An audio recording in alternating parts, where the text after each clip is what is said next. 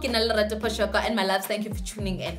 So in today's video, we're going to be doing everything that has to do with exfoliating. In the previous video, we did everything masking. So today we're getting into depth with exfoliating. So before we go any further, please make sure baby girl is subscribed. Please make sure that you subscribe to the channel. I am begging you, I'm pleading with you, please subscribe and do like the video if these are the kind of videos that you appreciate, and follow me on all my social media platforms, you know the drill baby, and turn on your post notification. Okay, so let's just get into the video.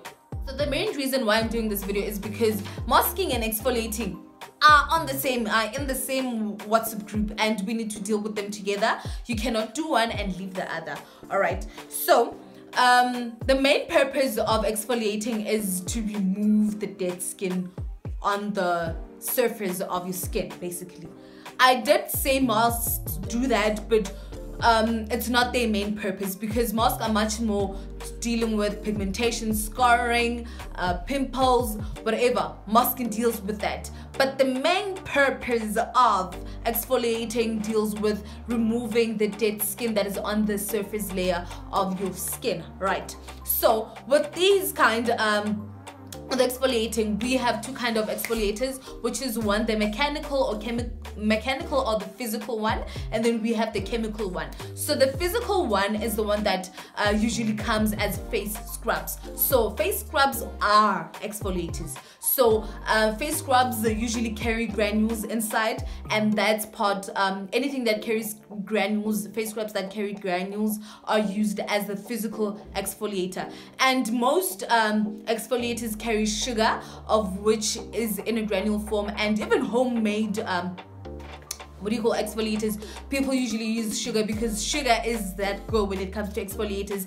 It scrubs and does the things to your skin, right? So now the chemical one is basically the one that you just put on your skin. It's some sort of a lotion or a product that you put on your skin, and you don't scrub it, but it has properties inside that eat off the dead skin of your skin. You understand? So it eats the skin that needs to go, and this process is usually called chemical peel. There's one chemical exfoliator or chemical peel that I know people have been raving about, and if you would like to try it, you may. I haven't tried it personally, but people have been raving about it. It is the ordinary peeling solution, which has an AHA of 30% and BHA of 20%. So those AHA and BHA are acids that are very important when it comes to chemical peeling, and I haven't done my intense research about it, but I believe that the enzymes that are supposed to be eating the dead skin are contained in those two acids, right? So how often should one exfoliate? I need to stop saying how often should a person exfoliate? It really depends on your skin type, and it also depends on the amount on your masking routine, basically, because masking, as much as you mask, it's as much as you exfoliate. You exfoliate first and then you mask. Those two go together. You cannot do one and leave the other. You understand? So you exfoliate as much as you mask. So if you mask on a daily basis, then you need to exfoliate on a daily basis, because usually they go together.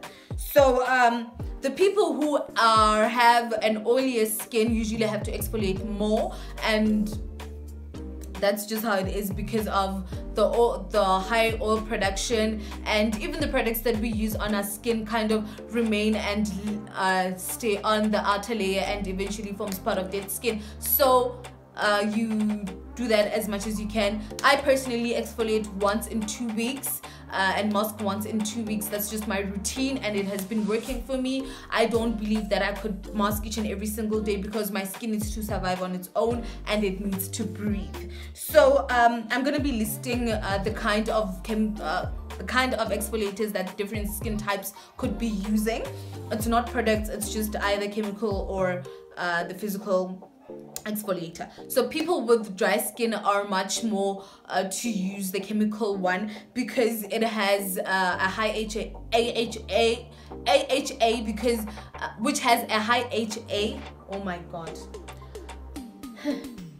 People with dry skin are recommended to use the chemical peel or chemical exfoliator, which has a high AHA, because it's the one that helps with the flaky skin. And if you were to use the what do you call, the one with the granules or the physical exfoliator, it would rip off the dead skin and eventually hurt the inside skin. So dealing with the flakes or the dry skin, you would be recommended to use the chemical peel, which will only eat the dry skin, right? And people with sensitive skin are recommended to avoid mechanical or physical peeling, physical exfoliators, because you tend to be red, some people react, you get rashes, you know, all of that, and we're not trying to damage our skin or hurt our skin in any way. So you are recommended to use the chemical one. So for people with the oiliest skin are recommended to use the physical one. That's not even a question,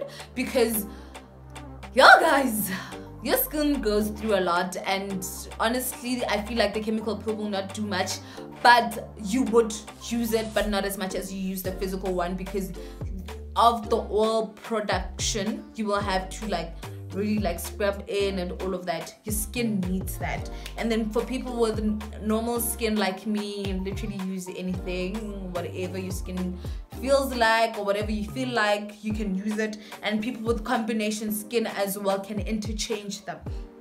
So yeah guys, that's about it. I don't have much, so I really hope this video becomes helpful to you. Oh, by the way, I forgot, for physical masks, the brands that I recommend are L'Oreal, Garnier, and Neutrogena.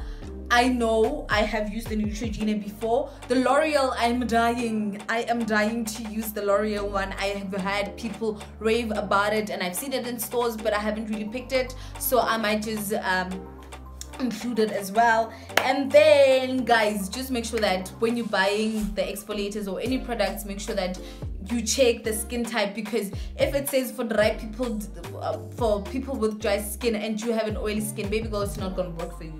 So please make sure that you check the skin type and yeah, follow the directions, because that's where we die. Okay, so that's about it. Thank you for watching. I hope you do subscribe. I hope you like the video. I hope you share, and yeah, that's a bit from me. So see you next time.